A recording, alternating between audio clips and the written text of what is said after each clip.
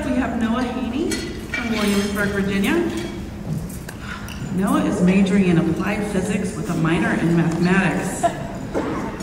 During Paideia, that's our undergraduate research symposium last week, Brandon and I actually had a chance to go over and watch Noah's presentation. He was phenomenal. We have no idea what he was talking about, but he was phenomenal. So welcome, Noah.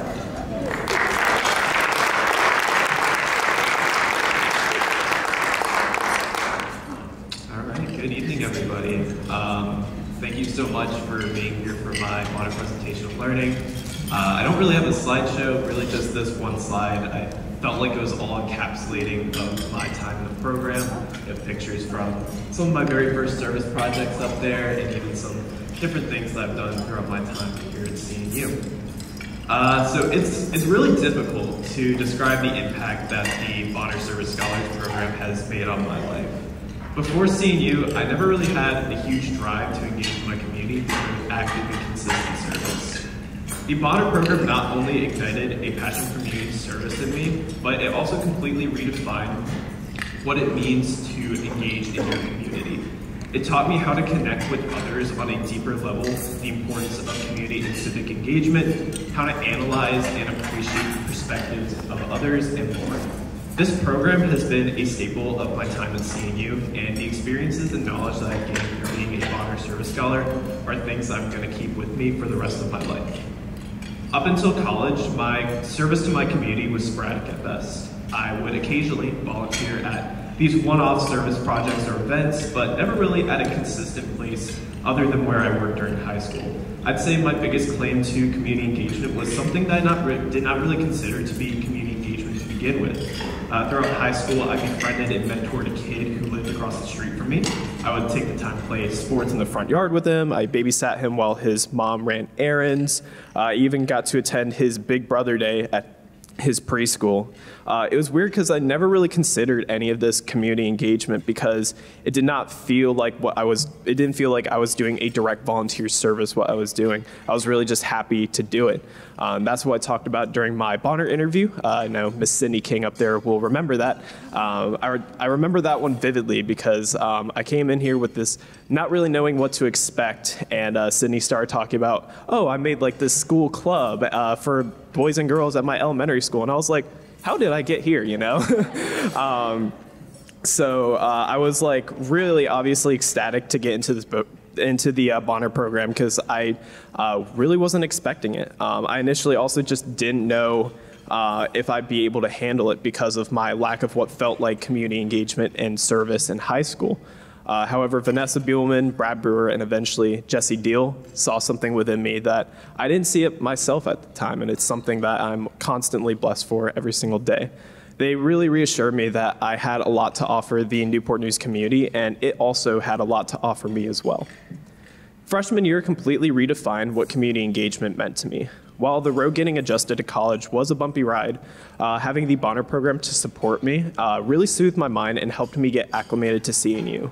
My love for serving youth led me to Youth Volunteer Corps of Hampton Roads as my service site.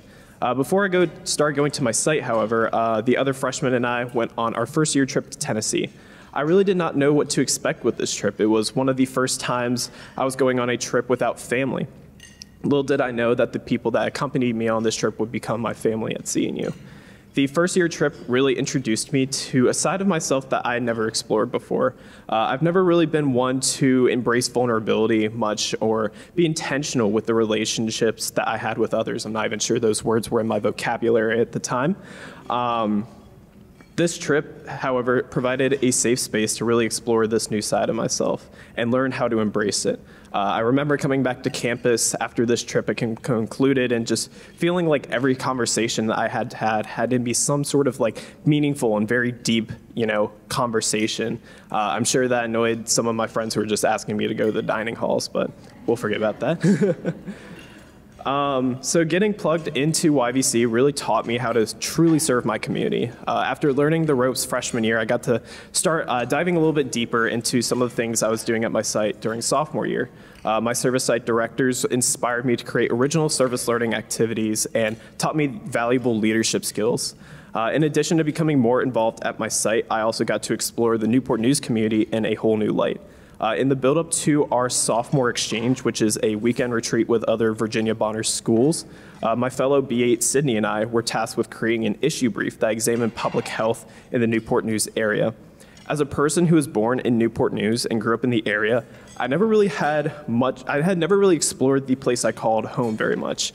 So creating this issue brief showed me a completely different side of Newport News than what I was familiar with and gave me a new understanding and appreciation of the place that I called home. The end of my sophomore year marked the beginning of the COVID-19 pandemic, which drastically changed how I and many people in the community served. Our operations at YVC went mostly remote, which made it difficult to really see that impact that we were making on our community. Despite this, Vanessa and Jesse continued to encourage me and many of us to engage and be active with our service. As Vanessa was mentioning, the Bonner program and the Center for Community Engagement adopted the mantra, distancing does not mean disengaging. This really empowered me and made me look for new ways to engage within my own community and service site. As a result of the pandemic, YVC began hosting virtual service projects to keep our youth volunteers engaged. One of these virtual projects that we were doing was called Community Conversations for Change, and it engaged youth in civil discourse by discussing social justice from many different angles. This project was especially meaningful to me as it allowed me to pass along some of the things that we had been discussing in our Bonner meetings down to a new generation of youth. Senior year really began to mark the return to normality.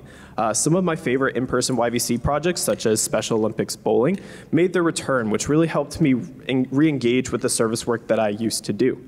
The juniors and seniors, we finally got to experience our international trip during spring break. The trip to Puerto Rico helped me really just reconnect with my fellow B8s right before graduation, which I'm super thankful for.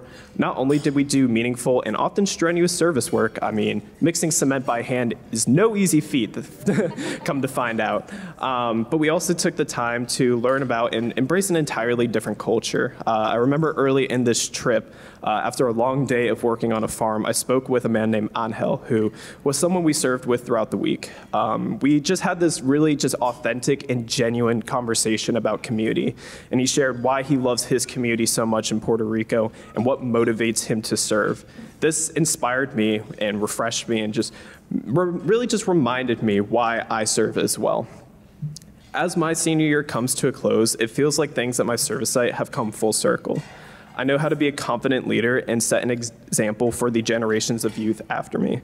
For this, I'd like to thank Katie Morgan, Kimberly Moore, and Miss Anna over there for always pushing me to make the service projects that I lead my own.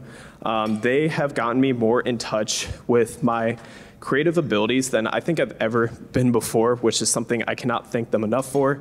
It's through these creative abilities that I've started undertaking my capstone project, which is the creation of a sundial, an interactive sundial at a local farm in Hampton Roads, something that we will be planning on and continuing to work on throughout the next year, which I'm super excited about.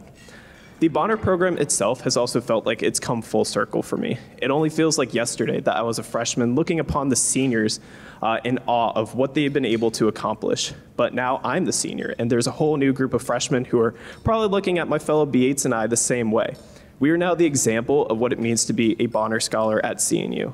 I'm not only incredibly proud of who each of my fellow B8s have become, but I can firmly say for one of the first times in my life, I'm proud of who I've become.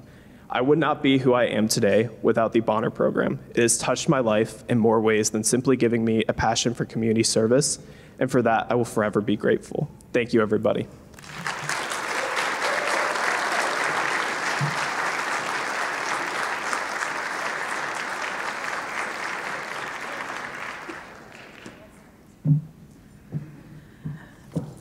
Brad and Jesse and I have often fielded the question of, what makes a Bonner?